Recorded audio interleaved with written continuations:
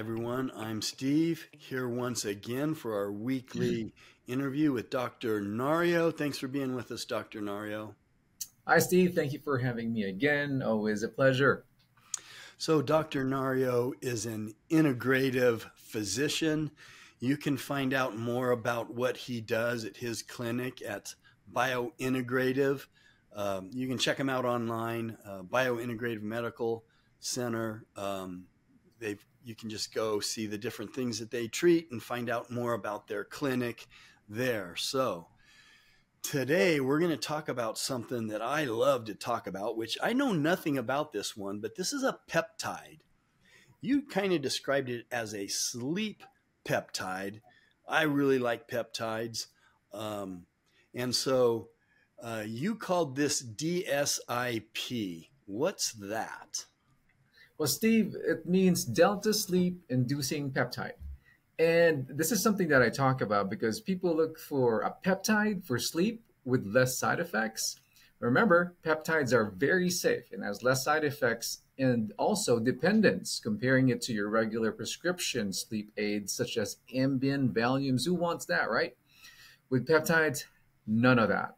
And not only is it well known as a natural sleep stimulator, but it also modulates the brain. It was discovered over 40 years ago, around 1977. See how way back it's been out there? And it was seen in the blood of rabbits and also shows good effects in humans. And made in what we call the hypothalamus, which is part of the brain, the central part of the brain.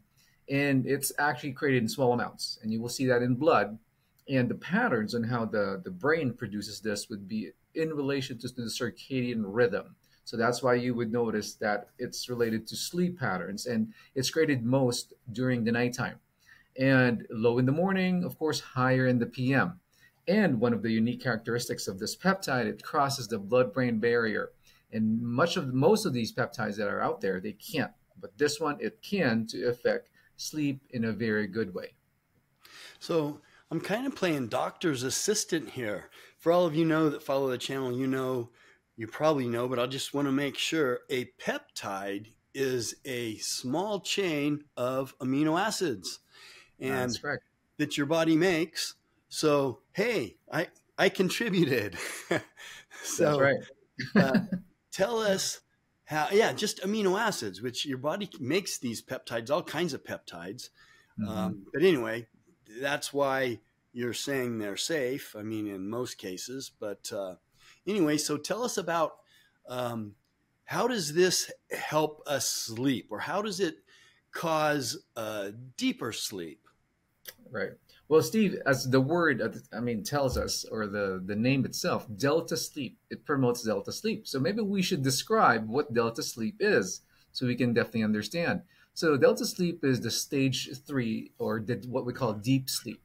This is where we're hard to be woken up, and muscle tone, pulses, breathing also lowers down, and the body relaxes even to the point that it's just you're so down. And but brain activity pattern now, if you put yourself on an EEG or a machine with squiggly lines to assess the brain, forms what we call delta waves. Thus, the name delta sleep. And this is what we call slow wave sleep. This stage is very critical and very important because this is where we restore and repair the body and allowing for growth and recovery. It may also boost the immune system and other bodily processes. It contributes to insightful thinking and it alternates with REM sleep, just giving us shared time during sleep periods. And with DSIP, you get longer periods of stage three, which is delta. So as you can see, it's jumping around. And since I mentioned the REM sleep, people think, oh, I always want to be in REM sleep.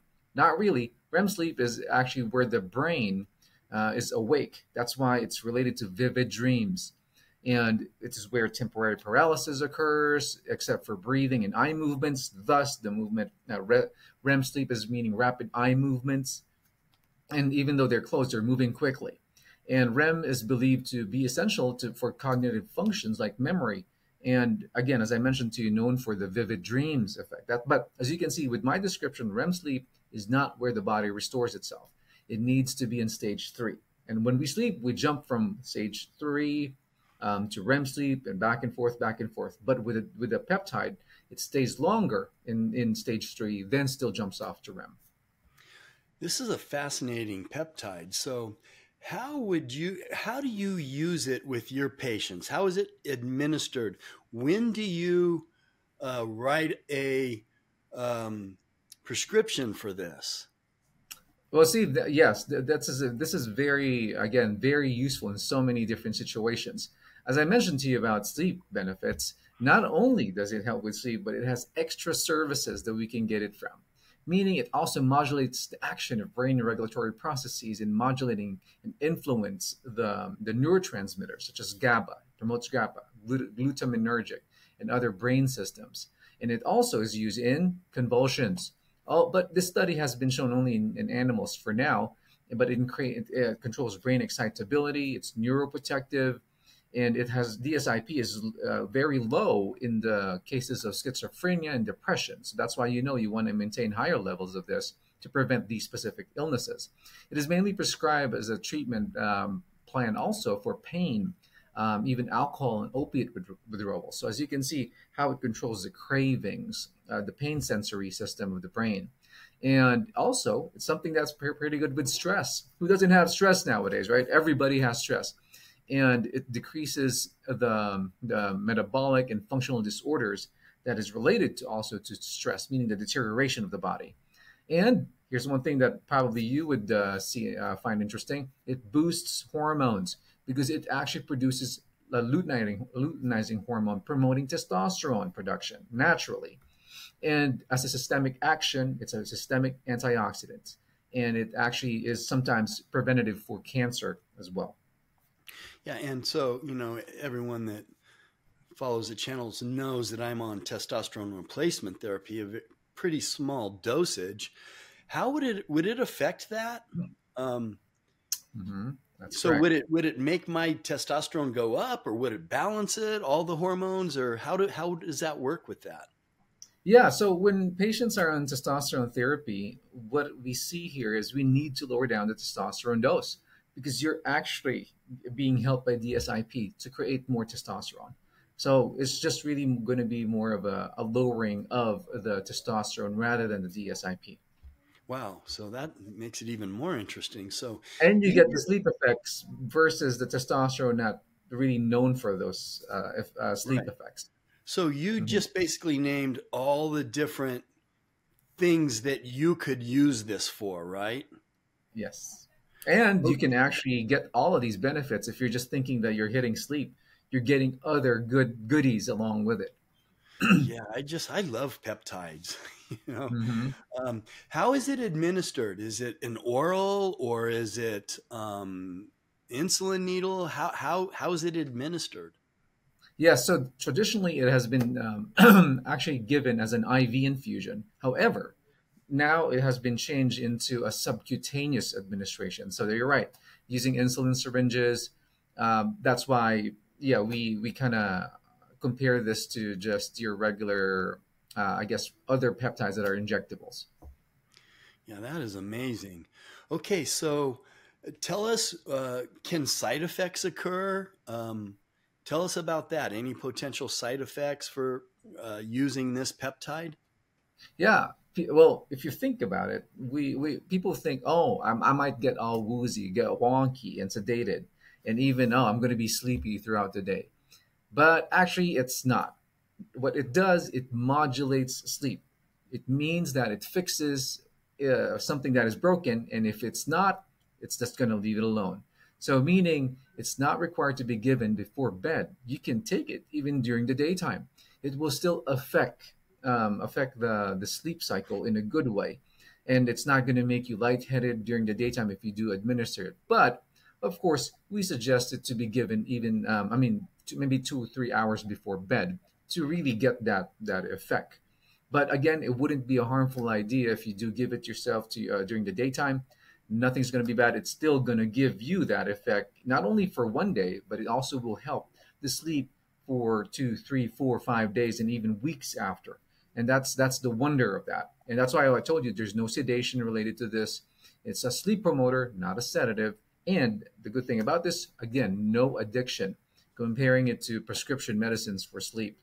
And if you're talking about minimal side effects, really zero to, maybe a very small amount or even zero, transient headaches, nausea, vertigo. But again, as far as I'm concerned, if you do it the right way and you're guided by your doctor, almost none and pretty safe. Yeah, that sounds really amazing. So now you're not saying it makes you sleep for 3 days. It works for 3 days. Well, the thing here is, again, remember the word modulating, meaning if, let's say, you're really not having an issue with sleep, it's just going to tweak it to the point that you get better sleep. It doesn't mean that, oh, I'm going to be sleepy the whole day. So if you really have issues with sleep, then it will max itself out. And meaning, all right, let's really help the sleep problem to the max. And again, prolong its effect not only for one day. So, but here's the key: peptides work when you are consistent with it. It's not like we're going to give it to you one shot and you're going to get the effects. It needs to build up in your system. So that's why it's always about consistency of the regimen. That's good information. And wow, I just fascinating. And Um, Steve, you have to remember, there's nobody out there who does. A majority of the people are not sleeping, and that's one of the things that we have issues now. We play with our phones before going to bed. We have stress. We're thinking, tossing, and turning in bed. So that's why I think this is a peptide that should be considered by everyone out there. wow, and sleep is like the more I learn about it, it's so important for Hmm. everything that has to do with your health. Right. Now, of course, you guys need to talk to your doctor about this. And but can my last question is, can you take too much of it? You That's a good probably. question. Yeah, well, the studies actually had shown that they use high doses even on animals. That it really, I mean, when I say high doses, these are 2 3 times the regular or normal dosing. That it didn't, because again, let's go back to the word modulating. So we're even producing this even not only during sleep, we're still creating this during the daytime. So if you have to remember, when we create peptides, it's all dependent on organs that we have. And as we age, we produce these peptides in decrements. So that's why the older you get, the less probably the side effects if you get a higher dose, just because your organs are not creating it anymore. So, but again, on studies, really very safe and not really an issue. Okay.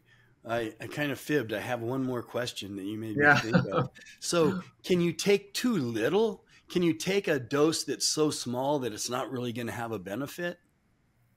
You can, but the thing here is, even with the peptides, we dose it.